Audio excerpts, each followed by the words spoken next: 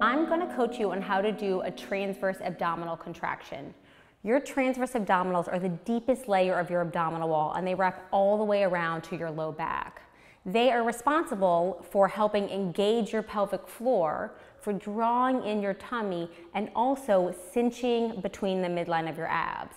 So if you have a hernia or a diastasis recti, this is a really important exercise because it helps stiffen the muscles between your abdominal wall to help keep that nice and engaged. So we're going to start lying on your back. This is a really subtle contraction.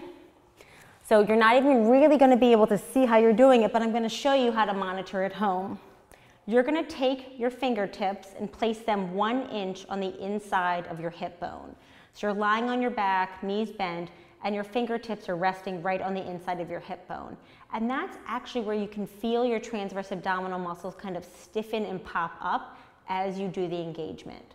So you're going to start with a pelvic floor contraction because the pelvic floor contraction and your transverse abdominals work together. Kegel contraction, and then you're going to think about drawing your belly in as you hold that Kegel contraction. You're going to hold it here and then release. And you'll feel a little engagement on the inside of your hip bones. So deep breath in, contract pelvic floor, draw belly in, and then relax. So it's very subtle. If you are gripping your tummy, you're overdoing it. This is a really small movement. So inhale, exhale, Kegel, draw the belly in, relax. And I can feel my abs stiffening on the inside of my hip bones. So I always just rest my fingers there to know that I'm doing this. And this engagement is really part of the foundation of strengthening your core and pelvic floor. If you're doing squats and lunges and crunches and push-ups and planks and you're not activating your pelvic floor or transverse abdominals, you're really not getting the benefit, and you're not engaging your pelvic floor and abdominals to give you that deep stability and pelvic floor strength. Let's do 2 more and take a break. Inhale, exhale, engage pelvic floor, abdomen draws up and in, relax. Exhale, engage, and then relax. We'll take a little break here and then we'll do 2 more sets of 10.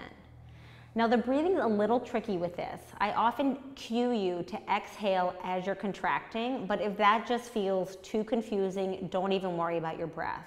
I really just don't want you holding your breath. So I don't even care when you breathe as you're starting out. I just don't want you tightening everything and holding your breath at the same time. So if it feels too confusing to contract with the exhale, then breathe whatever way feels natural for you. Another set of 10. Inhale. Exhale, engage. Pelvic floor and abdomen draws in, relax. Pelvic floor and abdomen draws in, relax. Keep going. And eventually you will bring this contraction into all of the movements and exercises that you do so that you can actively strengthen your pelvic floor.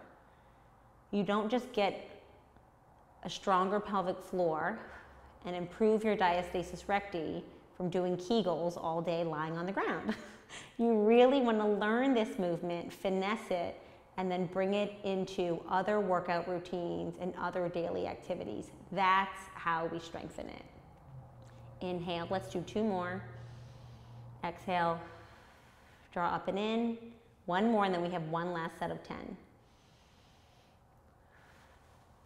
Perfect. Okay, relax, shake it out. This time we're going to try to hold those contractions for 5 seconds. So working on the endurance a bit more. Inhale, exhale, draw up and in for 5, 4, 3, 2, 1. Relax all the way. Again.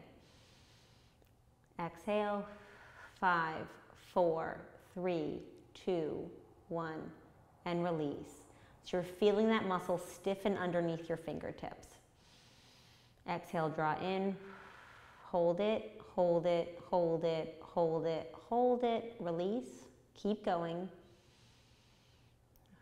Kegel, belly draws in, hold it, hold it, hold it, hold it, release. Hold it here for 5, 4, 3, 2, 1. Relax all the way. The relaxation is just as important as the contraction. And that's for every movement that you do to strengthen your pelvic floor. 3 more. Inhale. Exhale, draw in. Hold it, hold it, hold it, hold it, hold it. It's totally normal for you to start to feel fatigued when you're doing your last set of 10 of an exercise, because that we want that muscle to get tired. That's how we know we're working it. 2 more.